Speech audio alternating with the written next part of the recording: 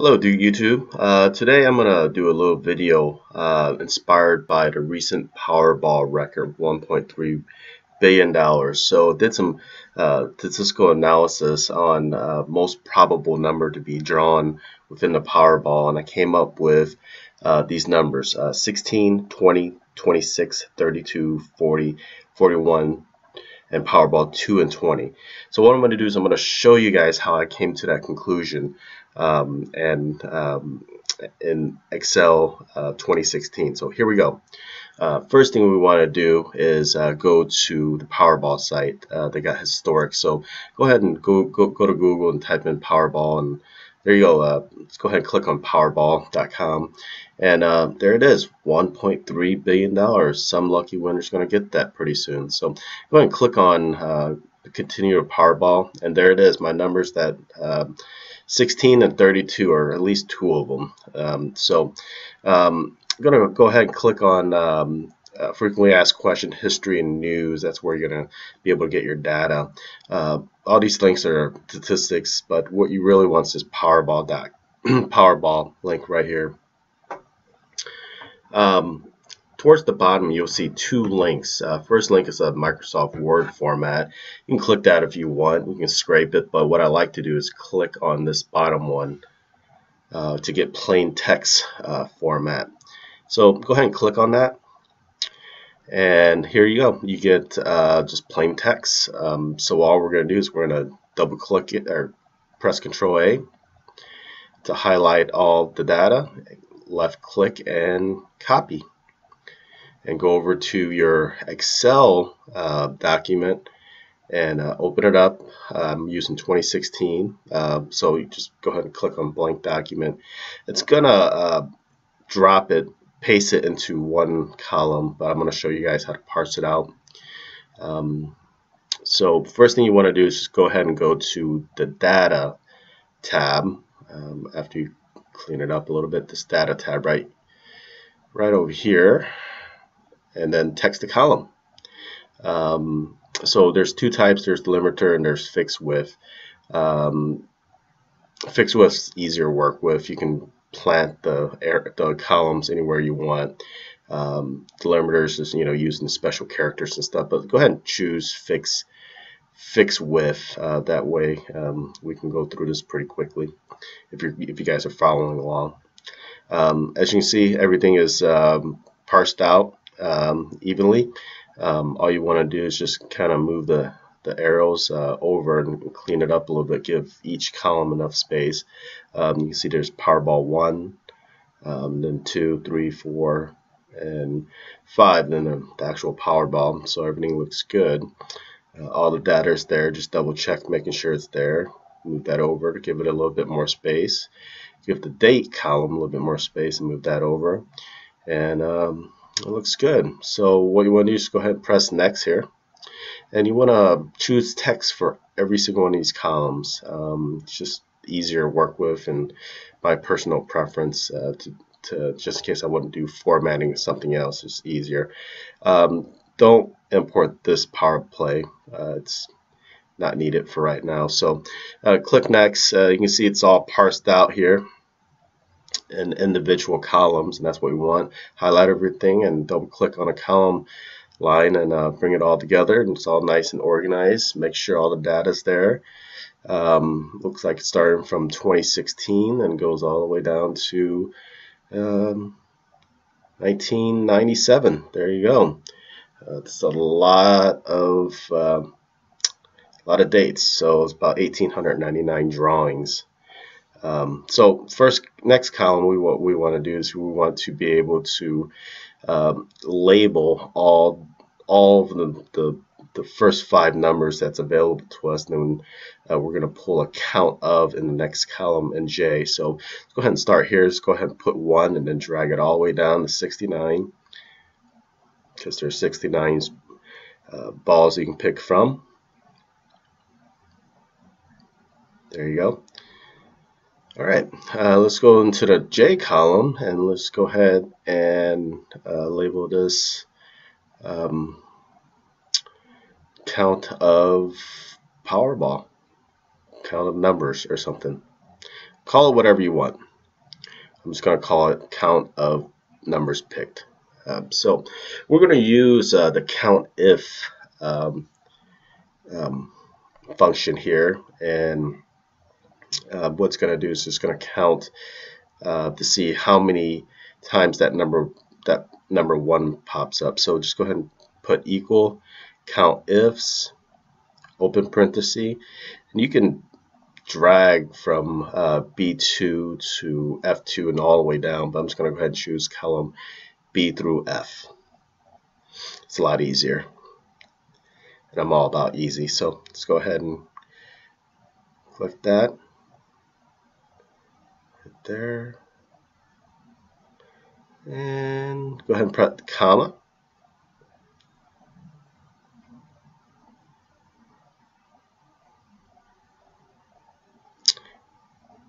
and then row, and then open parenthesis A1, and then close parenthesis, and then close parenthesis again to close the whole function. Press enter. There you go. The number 1 shows up 159 times within the whole range here. So we want to drag it all the way down to get a count of all the other numbers.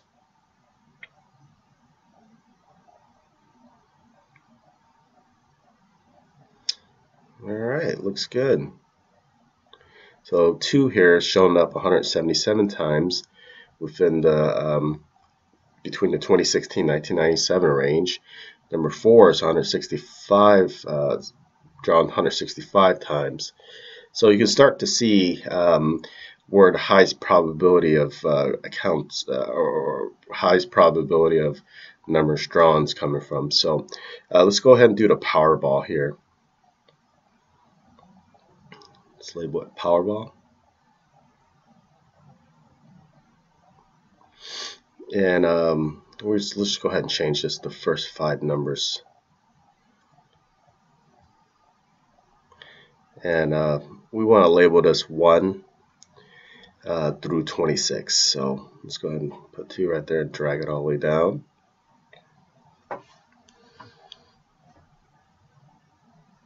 Alright, 26. And we want to get a count of, for the Powerball too, so same thing we did in column J, we want to do in column M.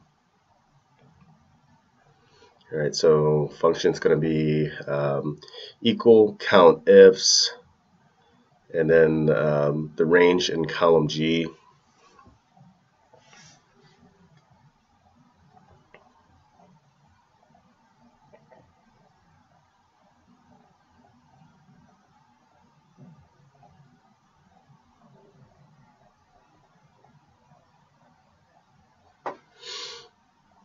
Alright, pretty far down there. Almost there. There we go. Okay, everything in column G, and then row, or I'm sorry, comma, and then row, open parenthesis, A1, close parenthesis. The close parentheses closed out the whole function. Press enter. And there we go. We got the probability. We got the probability of numbers drawn for number 1. Roll it all the way down.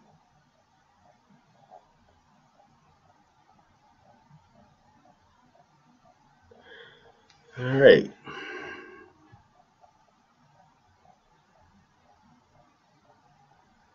Everything looks pretty good here. Number 60 through 69 has a lower average because I think they just showed up maybe 2 years ago or something like that. See here, you can start seeing what numbers are showing up most often.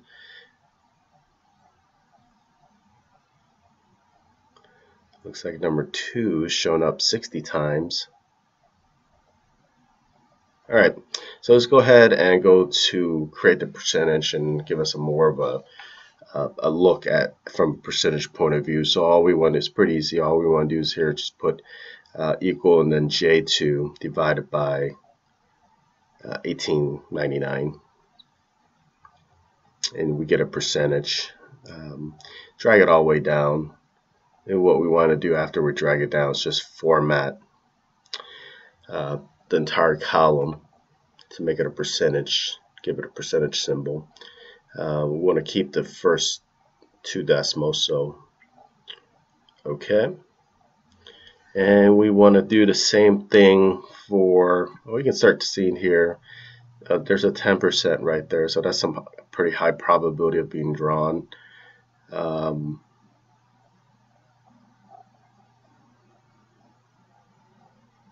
right, let's do the same thing for Powerball percentage.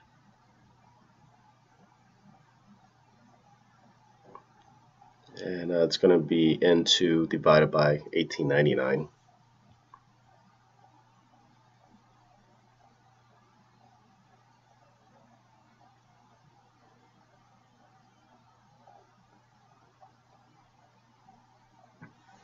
All right, and drag it all the way down.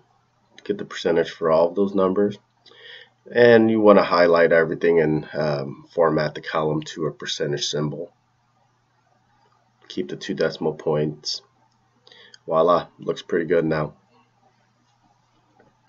All right, so you can see here we start putting numbers together. We can start seeing high probability. Let's go ahead and give it a visual effect. Go ahead and highlight all the percentage in column K. You want to right click here and go to quick analysis. Pretty cool tool. Quick analysis right there will give you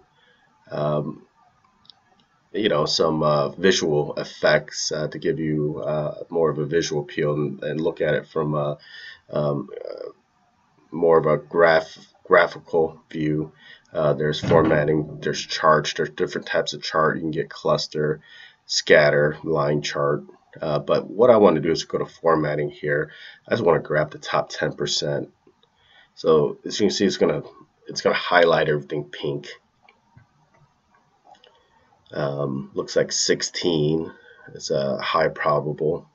There's 16 again. There's 20. Do the same thing for top 10% of the Powerball numbers.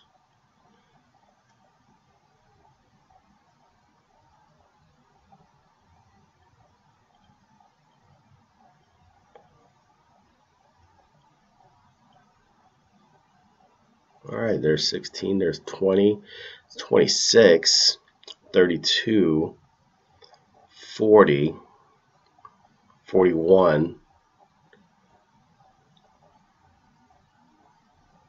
Yep. Then the Powerball side high percentage would be 2 and 20. Whoops.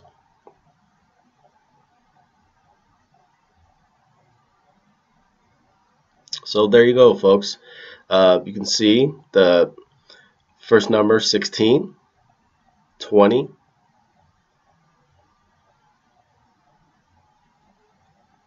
26, 32,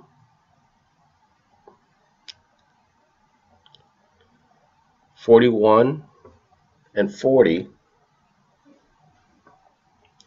Powerball 2 and Powerball 20. There you go, folks. The top 10% of numbers most drawn within the lottery. Now remember, this is probability of a single number being drawn, not the probability of all these numbers being drawn together. That's a different probability analysis that we'll have to do. But if you guys like to see that, just like this video and subscribe, and I'll show you in the next video. Thank you.